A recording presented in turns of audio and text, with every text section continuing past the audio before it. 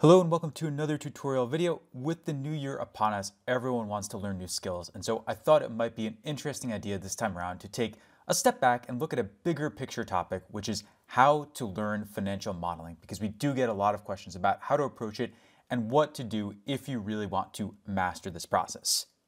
Now, you might think that I'm going to jump into Excel here, but I'm actually going to take a bit of a swerve and start by talking about video games. So I'm showing you some footage right now of Cyberpunk 2077, a game which I really enjoyed. I am going to bring up my Steam account right now and show you that I played this game for about 141 hours. I got every single trophy in it, and before you judge me, this took months to do at my current play rate of about 1 hour per day.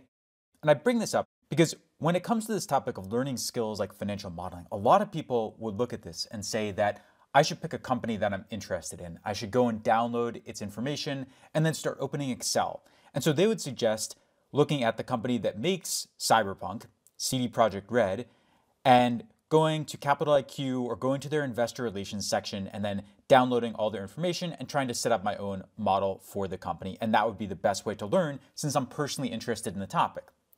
The problem is that this is actually a bad way to learn the fundamentals because you generally want simple, boring companies to learn the main skills here.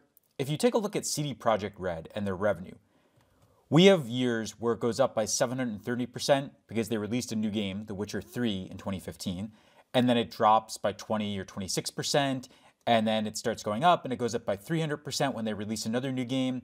And so the point of this is that this company is very difficult to model because of the progression of its revenue right here. And this is why it would be a bad example to learn from and something that you would not want to do if you're just learning the skill from the first time.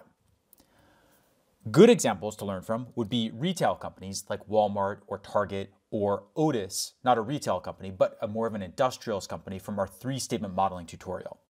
Also, before you open up anything in Excel, you always want to start by watching someone else build several models, then practicing with templates, and then move on to open-ended models of your own choosing after that.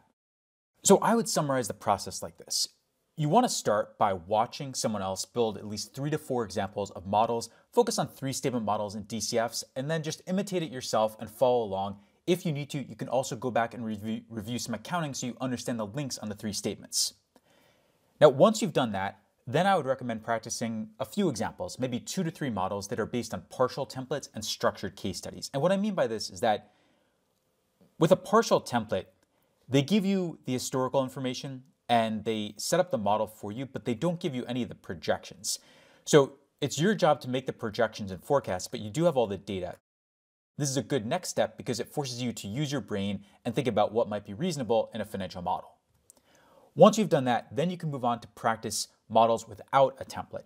And for a good example of this, we covered a 3-statement modeling case study in this channel based on this company, Otis, an elevator manufacturer. And you could take something like this and maybe take a company that you like or that you're interested in that's also fairly simple and try to create this type of model for that company. Once you've done a few examples of that, then you can move into more complex industries and companies. And this gets really into more on-the-job prep. This gets into messier financial statements that you have to simplify and consolidate and more technical industries, but we'll get to that later in this tutorial.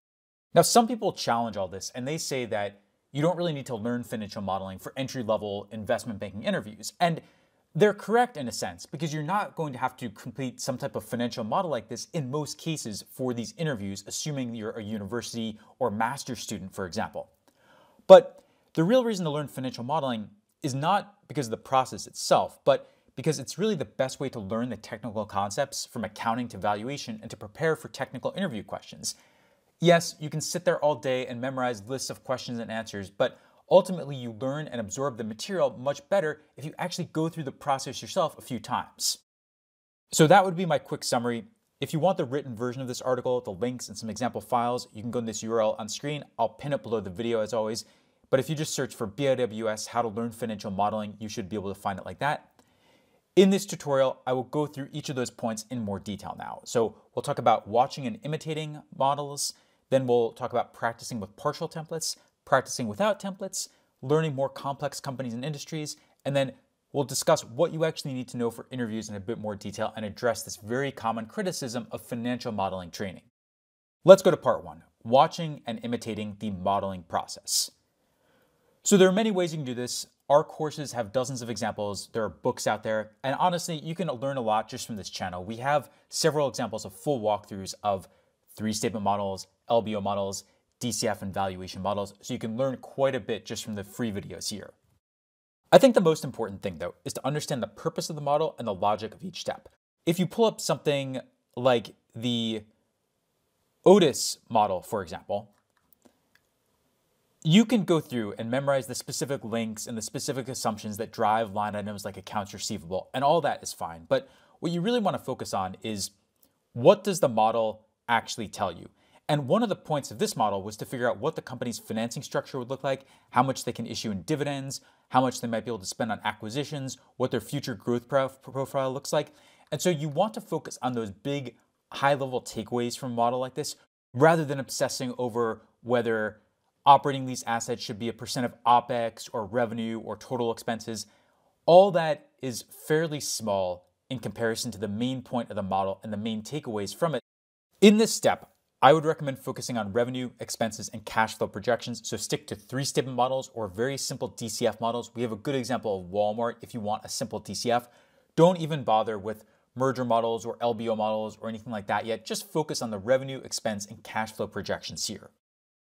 I would recommend going through at least 3 to 4 examples until you feel comfortable with the overall process. And if there's some accounting detail that you don't quite understand or you need to review, you can go and review that. We have courses and lessons and guides, but there are plenty of other sites out there. I like accountingcoach.com. It tends to be a really good source of information that explains many of these line items in a simple way. Let's talk about step 2, practicing with partial templates. So again, a partial template is something like this, where they give you some of the historical information for a company like Monster, but not everything. They give you kind of a sketch or an outline of the statements, but then it's your job to fill it in and your job to make the assumptions. I have this other example here for this company, Stadler Rail in Switzerland. One of the most important points here is that you want to focus on unit level forecasts and also on case studies that have minimal instructions. What I mean by this is that if you see a case study like this one, where they're giving you the growth rates in each year or the load factors or the passenger yields, this is a little bit too prescriptive. It's going to be more difficult to learn from something like this. You want something that is more open-ended, like the Otis case study that we covered here before, where they don't really tell you what to do. They just say to do something more than a simple percentage growth rate to project revenue. And they tell you to look at the company's guidance versus its investor presentations, but they don't really give you specific numbers. And that's the whole point of the modeling process. You want to learn how to make reasonable forecasts on your own. Revenue should be based on units sold times average selling price, or maybe something like number of locations times sales per location. And different types of line items should trend differently. Maybe some should trend with the number of locations, but then others should trend with the total revenue the company generates. You still want to find companies that have relatively simple statements. I would say maybe 5 items on each side of the balance sheet, maybe a max of 10 items on each side of the balance sheet. You want to focus on making reasonable forecasts, not on dealing with overly complicated financial statements. And as I said, I would try to do at least 2 to 3 examples like this with these partial templates. Now let's talk about part 3, practicing without templates. So here's where you can go into Witcher or Cyberpunk mode and pick a company you like. Now, to be clear, I still would not recommend picking a company like CD Projekt Red because it's just too complicated and there's too much guesswork required to model a company like this. But you can pick something that you are a little bit more interested in once you get to this level.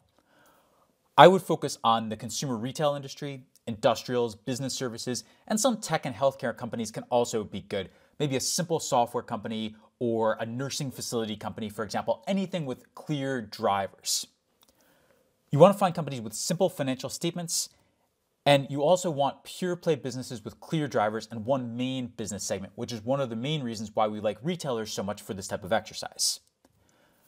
Also, it really helps if the company has good investor presentations with some data on the market, unit sales, utilization rates, pricing, and anything else like that.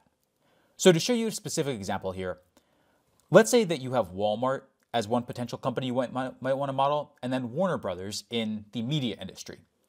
Just looking at the income statement, I can tell you that Walmart is going to be much better because their revenue is much simpler. It's pretty much just sales from their stores with a tiny bit of membership income.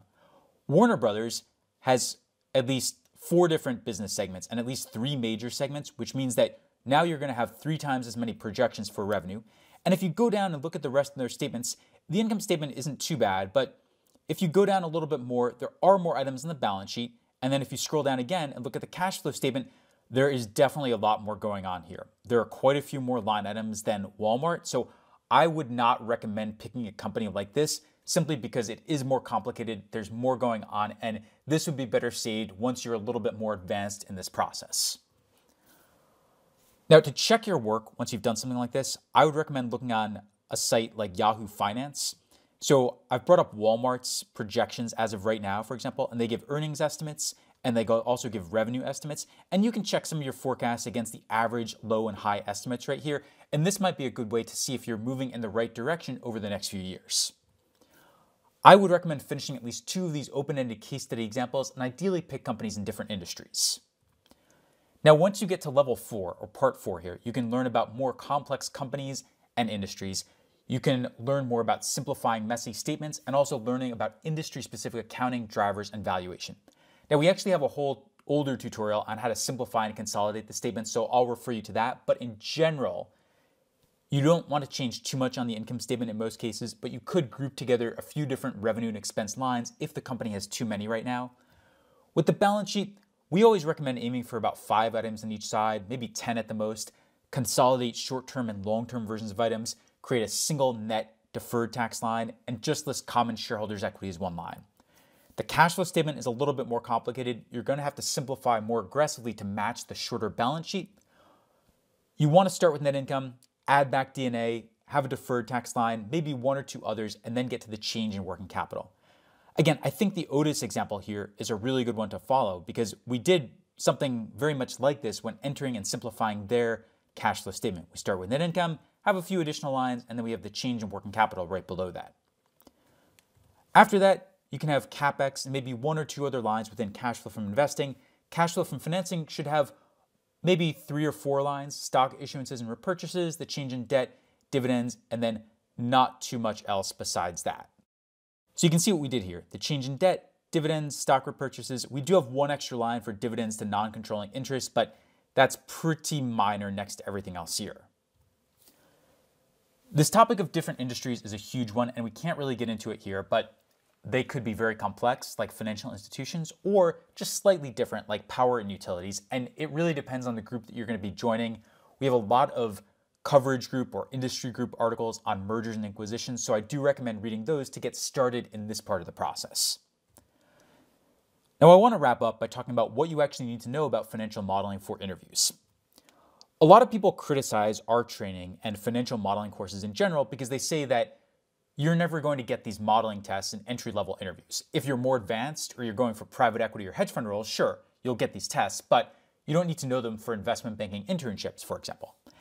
And it is true that in entry-level interviews, at least in the US, you're not really going to have to build models for the most part. They might give you more technical questions or more of a mini case study or something like that, but they're not going to ask you to take 90 minutes out and build a financial model. However, learning financial modeling, in my opinion, is really the best way to learn the technical topics. You can memorize all the questions you want, but there's no substitute for actually taking some time to enter your own forecasts, link the statements, and learn how to calculate a company's cash flows. If you do it that way, you won't have to think that much when answering these questions in interviews because you'll just know the answer from your own personal experience. Now, with all that said, I don't think you need to go super complex to prepare for interviews. Definitely know accounting quite well and how the statements link together. Just go through a few simple 3-statement models like the examples here that start from partial templates. Valuation and DCF analysis is quite important. And with merger models and LBO models, I wouldn't go too far beyond the basics, at least not for entry-level internship type interviews. So that's about it. Let's do a quick recap and summary now. To learn financial modeling, I always recommend starting out by watching and imitating the modeling process. Go through a few examples like this, then start practicing with partial templates where they give you the information, but they don't give you all the numbers or the projections. They just tell you to use your judgment and make your own forecasts.